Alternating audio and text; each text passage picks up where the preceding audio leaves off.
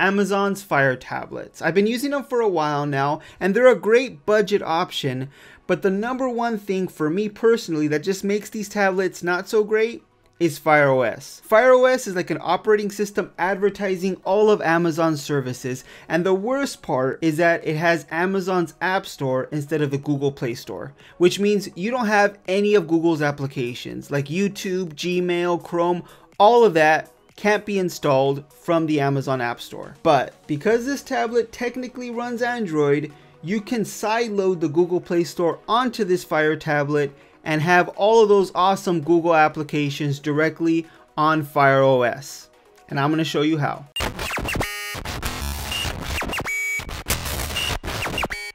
Okay, so in order to install the Google Play Store onto your Fire tablet, there's really just 3 steps you need to do. But before you get started on that, one thing that you want to do is you want to make sure you remove your tablet's micro SD card. And the reason for that is because we want the Google Play Store application to install directly onto the Fire tablet and not the external SD. If you happen to install the Google Play Store on the micro SD card, you can have some issues later on. So just make sure the micro SD card is removed. Now, the first thing you want to do is go into your settings. Then you want to go into security and privacy, and then apps from unknown sources.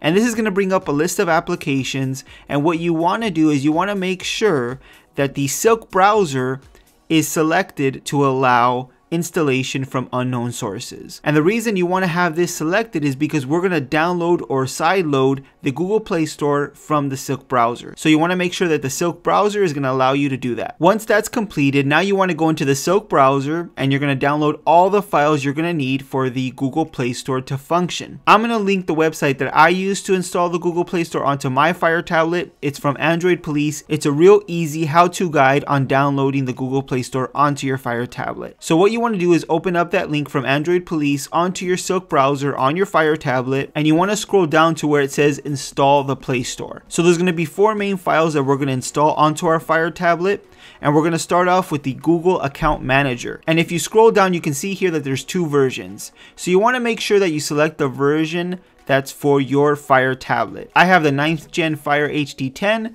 so I'm going to go ahead and download Google Account Manager version 7.1.2. But if you have an older version, there's a Google Account Manager there for you as well. Now, after clicking download, you may see a message stating that this file may cause harm to your Fire tablet.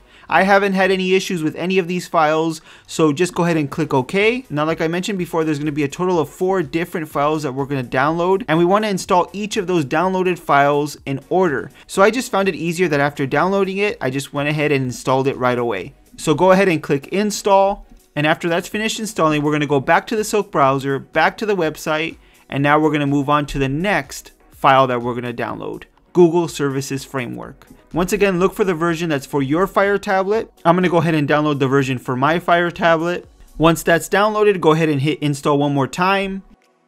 And now we're going to go back to the Silk browser and go to the next file to download. The next file will be Google Play Services. Once again, select the file for your Fire tablet, hit download and install. And finally, the last file that we're going to download and install is the Google Play Store. So go back to the Silk browser, and this file is for all Fire tablet models, so you don't have to select a certain one for your Fire tablet. Just click download and install.